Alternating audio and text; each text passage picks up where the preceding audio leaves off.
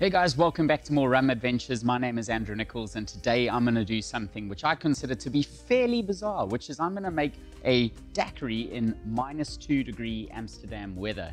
So yeah, not used to weather like this, certainly not when it comes to drinking outside. Hopefully you're somewhere a little more tropical.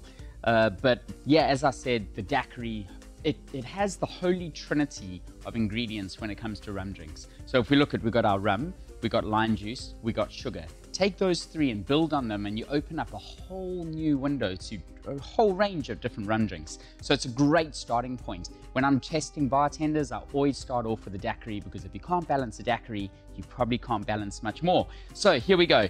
When you're at home, most people have probably got what we in the industry call a three-piece shaker for obvious reasons. Okay, there's three pieces to it. So we got this cap, a little bit with a strainer on it, and then of course the main part there. If you look at this one here, it's called a Boston shaker. You'll probably see a lot of your local bartenders using this. But a Boston shaker, if you have one of these, you're probably going to need one of these as well. It's a little bit more equipment. So the average person at home may not have this. If you don't have either of those, then don't be afraid to use something just as simple as a jam jar. Okay, like super simple. You can whip up a drink at this, no problem, as long as you've got sturdy glass, whatever it may be. A friend of mine even uses a protein shake bottle. So there we go. Right, so we're going to crack on with our three-piece shaker, and as I said, we're going to start off with a bit of white rum. We're going for one here which has got quite a nice bit of fruity funkiness to it. Again, in a bar, you'll probably see your bartender using something like this. It's a jigger, all right? So a jigger, we use it for measuring stuff.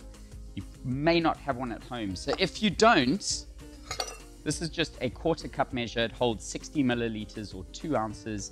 Super simple ratio for the daiquiri. Just go 2 parts rum, 1 part lime juice, and then half a part of sugar syrup. Okay, so that's what I'm going to do here. 2 parts rum, so 60 mils or 2 ounces. Chuck that in. Where'd our cap go? Cap back on.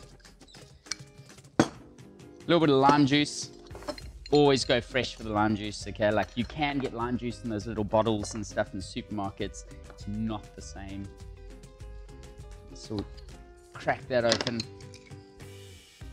And again, so we're just gonna go with half the amount of lime juice that we had to rum. So in this case, it's 30 milliliters or like 1 ounce.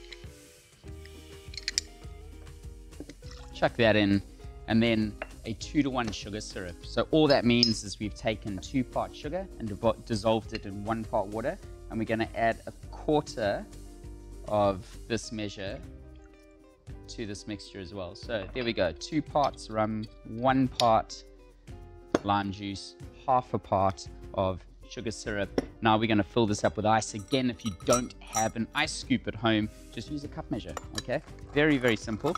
And thankfully, because it's so cold here, none of this ice is melting. So the one positive thing, I guess, to being a -2. All right. So we're going to fill this up with ice. There we are. And normally at this point as well, if you're somewhere nice and warm, like I'd love to be right now, then you're going to chill your glass down with a bit of ice too. I don't need to today because I'm in a giant outdoor freezer. And we're going to give this a nice good shake. So shake it nice and hard. Grab this, and I will grab, just because I want to be fancy pants, I'm just going to grab a little fine strainer to catch any bits of ice that may come through. Chuck that out. See, we've got a nice frosting on the outside of our shaker there. That's because we shook it super hard, nice and fast. It's not hard and fast, it's just a wobble. Put that aside. A lot of people love to put a fancy little garnish on a daiquiri. I don't think it needs it. I think it's super simple drink.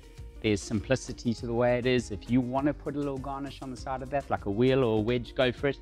I personally don't think it needs it. I think that's beautiful. It's very cold outside, but hey, it's daiquiris. And that is delicious. We'll see you next time.